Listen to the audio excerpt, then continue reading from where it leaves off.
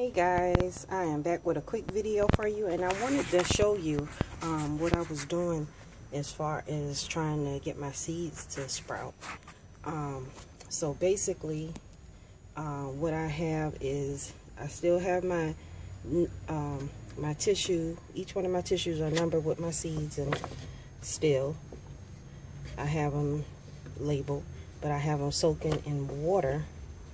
And today I came out and I added something to the water to see if this will help facilitate it getting where we need it to be. See, I got my trusty map back there, because like I said, you want to keep your map because you're going to use this the entire time to keep track of what you're planting and how you're planting.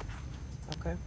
I also have some clippings. I'm actually cooking some sweet potatoes, and I'm going to see if I can sprout these. I have them soaking in some water and something else, which I'm going to tell you about. And I also have some lettuce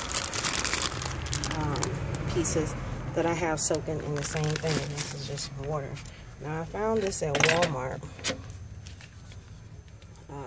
Take root, and it's a rooting hormone. Okay, you see that? Grow new plants from cuttings. So that's just like when you these pieces. You know, I've never done this before. Like I told you guys, this is my first garden, but I'm gonna try. The only thing we could do is keep trying and see and learn from our errors. So I added some of this, just a little sprinkle in the water across, just a little bit all the way across, and then I mixed it in. Took my tweezers and I mixed them in, and basically, you know, we're gonna see if this is gonna work, because that's what it's supposed to do. Take the stimulate the seeds to start rooting. Okay. And you know, you just follow the directions on the back, you know. So hopefully this will stimulate our seeds and we will learn from that. Okay. Those are cuttings. And also too, I began to yeah, my porch is a mess. I begun to save soda bottles and empty water bottles so we can use them in the garden for humidifiers and small potting, small pots for us to do a small herb garden later on. Okay, so I just want to let you guys know everything that I'm doing. Also, I'm gonna show you one thing. Look at this dude knocked out. We also are getting, I showed you this garden a while ago, but we've also started getting flowers. Those are the nasturtiums, I believe that's how you pronounce it. And also we got some budding going on in here. Can you see it? I have no idea what this is. Shh, I'm recording. I'm recording. Shut up. Sorry about that, y'all, but I'm showing you the little sprouts that we get. And we got a few over here in this pot too. So I'm excited. This one looks really good. Oh, you can't hardly see it though. It looks really good. Alright, nothing else from the other pots. But it's a funny story. My lemon tree, right? So we left this out in the backyard, and when I came back, it was knocked over, and I had a half a lemon in here, and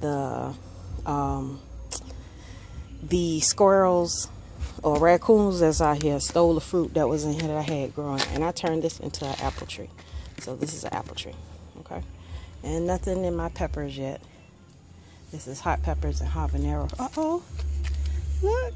Look. Oh, we got one. Look. Yeah. This is awesome. Baby. The pepper sprouting. I had to tell them because it's awesome. This is going to be wonderful.